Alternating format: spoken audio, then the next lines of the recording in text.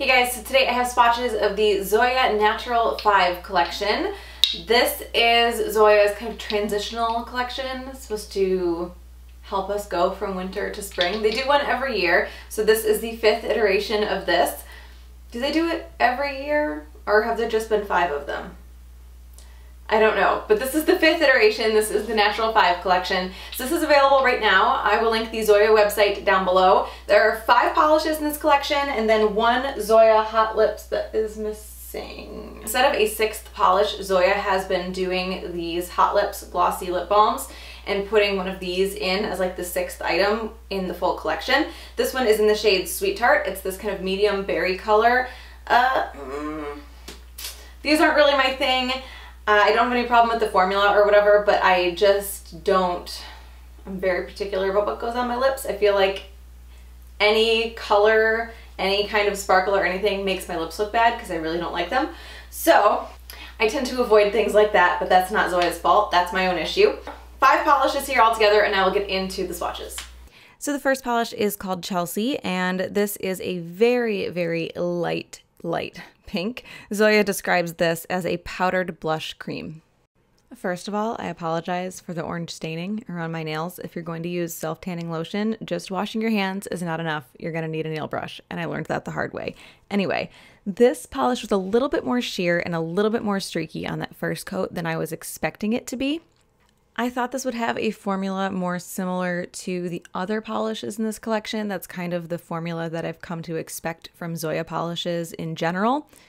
That being said, this was not bad. I am just really, really picky.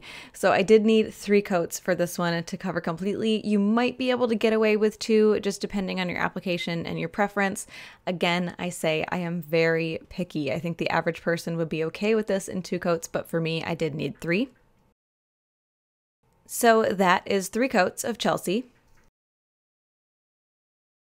The next polish is called Sutton, and Zoya describes this as a muted pinky nude cream. This is more of the formula that I was expecting to see from Chelsea. It was very nice and creamy and opaque. It did cover completely for me in 2 coats with no streaks, no issues.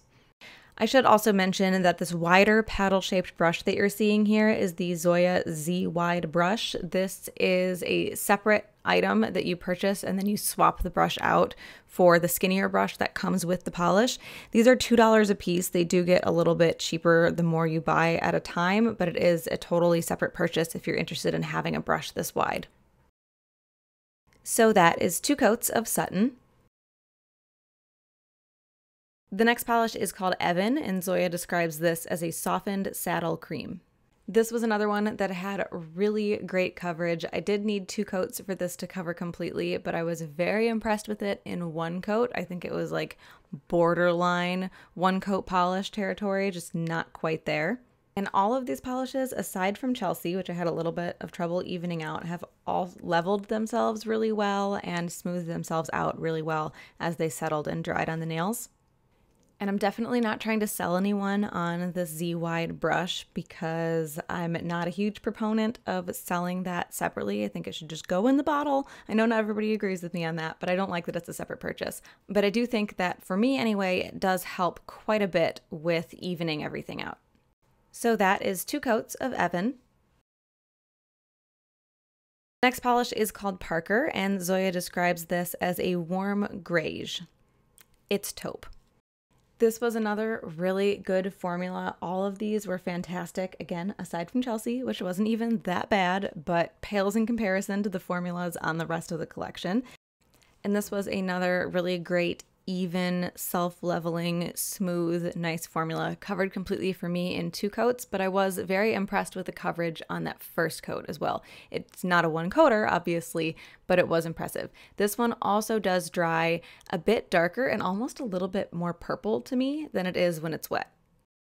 So that is 2 coats of Parker. And the last polish is called Elyse, and Zoya describes this as a gentle aubergine cream.